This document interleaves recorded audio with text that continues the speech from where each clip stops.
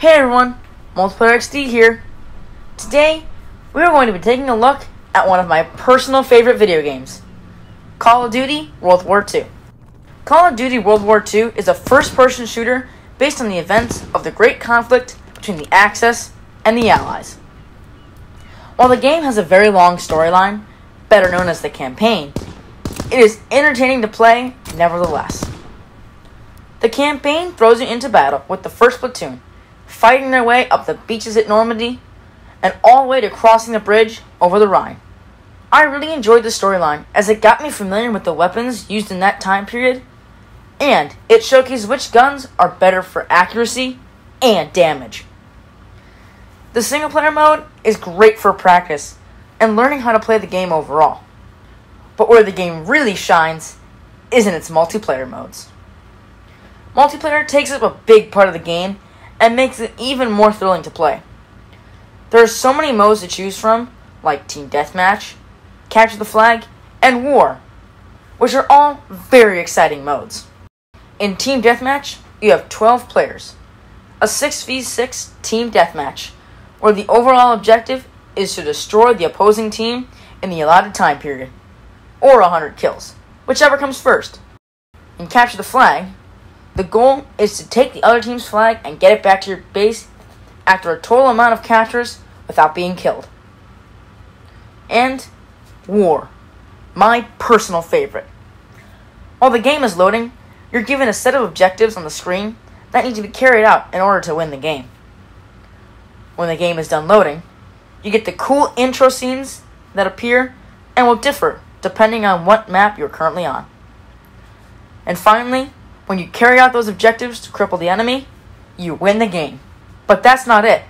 There's also the mini-games like Dogfight, Prop Hunt, and Sandbox that are just as addicting to play. In Dogfight, you get to fly an airplane, which doesn't happen often during regular gameplay. Then there's Prop Hunt, a great game of cat and mouse. The enemy is simply trying to find you and shoot to kill. If you're the last prop standing, you win. And Sandbox, a combat-based Capture the Flag. There's more combat in this minigame mode than Team Deathmatch. You're still in a team setting, but you have more freedom to go off on your own to fight in this mode, rather than always needing a buddy to go clear a room.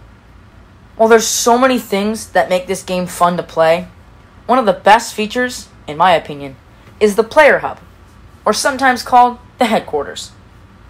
Here, you can customize your weapons, loadout, and your character.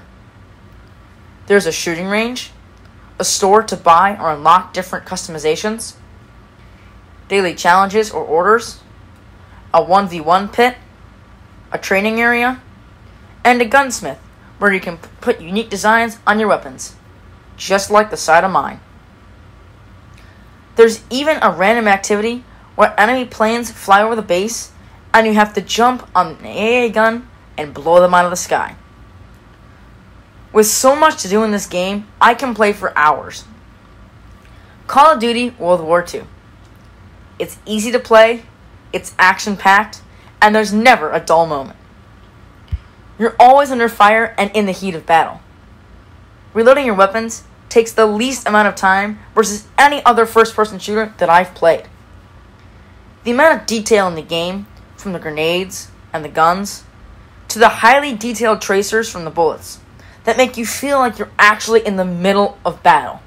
This game is one of my personal favorites, and I know for a fact that you won't be disappointed by this entry into the Call of Duty franchise.